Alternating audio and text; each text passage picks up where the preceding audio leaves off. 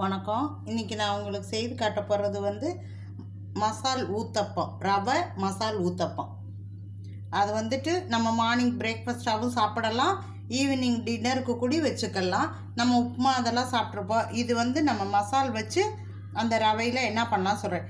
இந்த கிளாஸ்க்கு 2 கிளாஸ் ரவை போட்டிருக்கேன். இப்போ நான் அதுக்கு 1 கிளாஸு தயிர். இப்போ இதை நம்ம ஊற வச்சிடணும். இதை ஊற வச்சுட்டு ஒரு 1/2 hour 25 நிமிஷத்துலேருந்து 30 நிமிஷம் வரைக்கும் இதை ஊற வச்சிடணும். நல்லா மிக்ஸ் பண்ணிடுங்க. கொஞ்சம் தண்ணி விட்டுக்கோங்க. இந்த 1 கிளாஸ் தயிர் எடுத்துருக்கோம் பார்த்தீங்களா, அதுக்கு 1/2 கிளாஸ் தண்ணி. இதோ ஒரு 1/2 hour இதை ஊற வச்சுருங்க. அதுக்குள்ளேயே நம்ம மசால் எப்படி செய்கிறதுன்றதை நான் உங்களுக்கு சொல்லிடுறேன். இதுக்கு உப்பு போட்டிருக்கோங்க, தேவையான அளவு உப்பும் போட்டு நல்லா விஸ்கு வச்சு நல்லா அதை மிக்ஸ் பண்ணிக்கோங்க.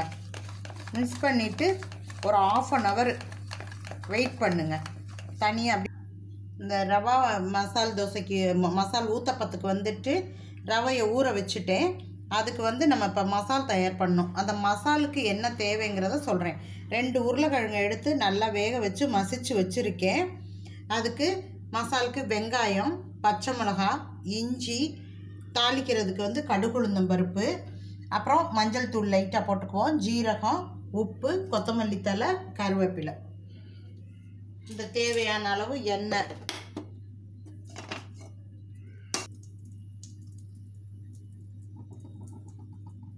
இந்த மசால் ரவை ஊத்தப்பத்துக்கு என்ன பண்ணுறேன்னு பார்த்துக்கோங்க.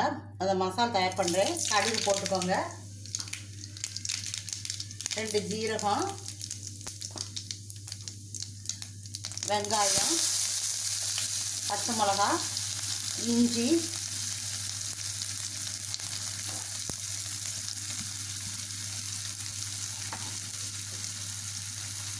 கருவேப்பிலை போட்டு நல்லா எல்லாத்தையும் நல்லா இதை வதக்கிக்குவோம்.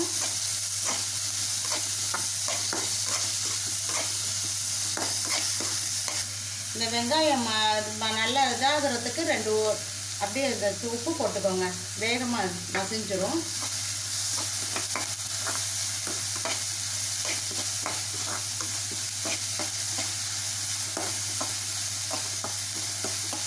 அப்படியே ஒரு துளியோண்டு மஞ்சள் பொடி போட்டுக்கோங்க, 1/4 ஸ்பூனு.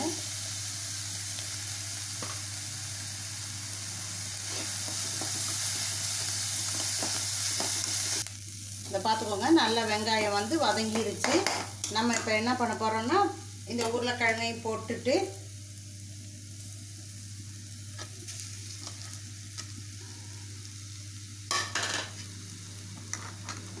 நல்லா இது பண்ணிக்கோங்க. அப்புறம் தேவையான அளவு உப்பு போடணும். இப்போ நம்ம வெங்காயத்துக்கு மட்டும்தான் கொஞ்சம் உப்பு போட்டிருக்கோம். இப்போ இதை நல்லா ஸ்மாஷ் பண்ணிவிட்டு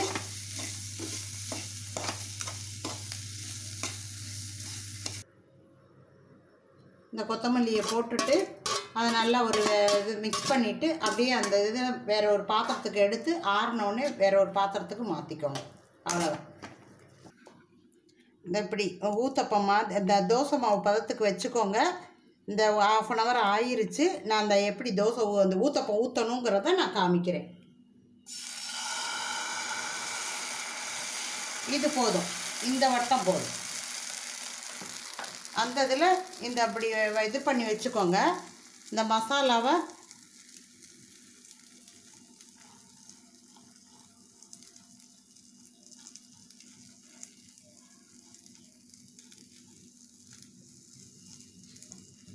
அப்படியே ஒரு ஸ்பூன் எண்ணெய் விட்டுக்கோங்க.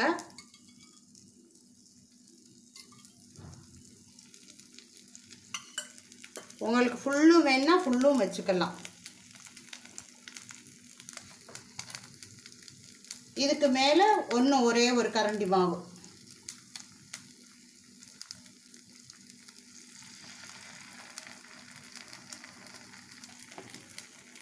அப்படியே லிட்டு போட்டுக்கோங்க. அப்படி ஸ்லோ ஃப்ளேமில் நீங்கள் அந்த ஊற்றும் போது கொஞ்சம் ஃப்ளேமை குறைச்சிக்கோங்க. இந்த ஊத்தப்பம் ஊற்றுனதுக்கப்புறம் ஸ்லோ ஃப்ளேமில் போட்டுக்கோங்க. கொஞ்சம் மீடியம் ஸ்லோவில் போட்டுக்கோங்க. இந்த இப்போ வெந்திருக்கும்.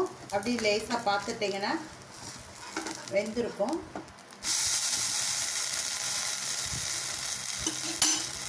திருப்பி விட்டுட்டு ஒரே ஒரு ஸ்பூன் எண்ணெய் போட்டுக்கோங்க.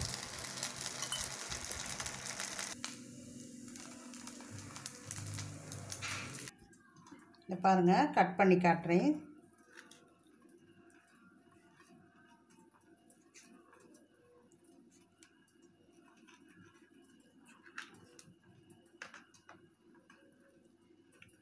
இதோ சூப்பராக இருக்கு பாருங்கள்.